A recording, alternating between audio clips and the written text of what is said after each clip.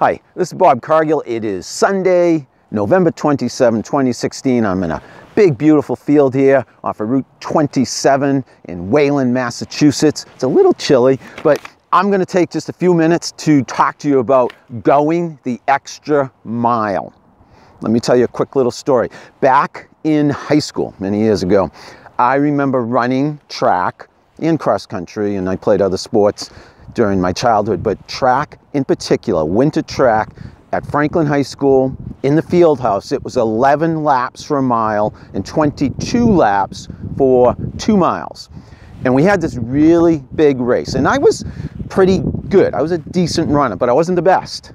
Tony Roccaforte was the best at this long distance, and it was a 2-mile race. I think it was 2 miles, either 1 or 2, but I'm pretty sure it was 2 miles, which would be 22 laps. And it was against another really good team, and the coach, Coach Correa, who I will always remember and thank for pushing me to go that extra mile, pushing me hard, pushing me to run faster, further, etc. Anyways, he wanted me, Tony was better than me, but I was pretty good. He wanted us, the strategy was to take turns in the lead every other lap. So Tony usually always would beat me, but it was my job every other lap in the 2-mile to pass him and take the lead, alternating every other lap, okay? And I remember it was like a flock of geese, or a gaggle of geese, or a skein, I think you call it, of geese, where they take turns in the lead, they help each other. That's what geese do, and that was the strategy. And you know, in retrospect, it was brilliant. Coach Correa, it was brilliant.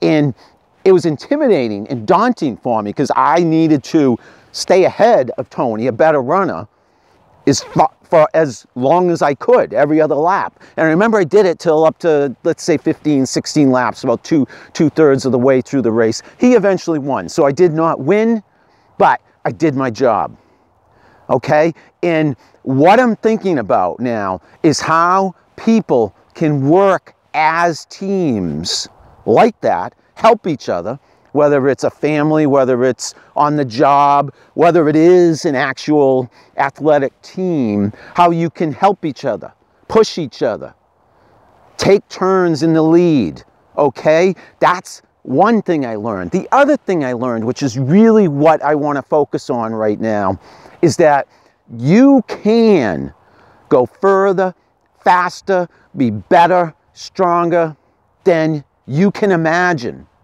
You only know if you try. So don't settle for less.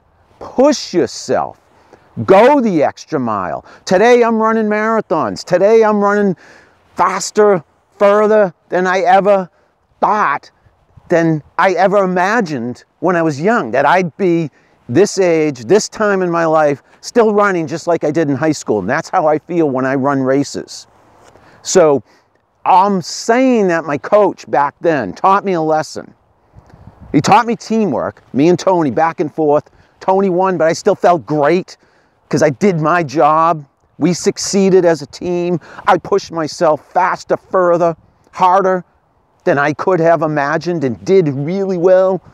And today, that lesson still sticks. Today, if I have a big presentation, if I have a tough day on the job ahead of me, if I have a family crisis, if I have hurdles to overcome, I think back to running track. I think back to Coach Correa. I think of how hard he pushed us, how hard he pushed me, and how effective it was then, and how beneficial it is to me now. Thank you, Coach Correa. Thank you, folks, for listening to my little talk. Think how you can go the extra mile. Think how you can help others go the extra mile. Think, imagine, realize that you can go further, faster, be better, stronger than you ever imagined. You'll only know if you try. This is Bob Cargill, Sunday, November 27, 2016. Thanks for listening. Bye-bye.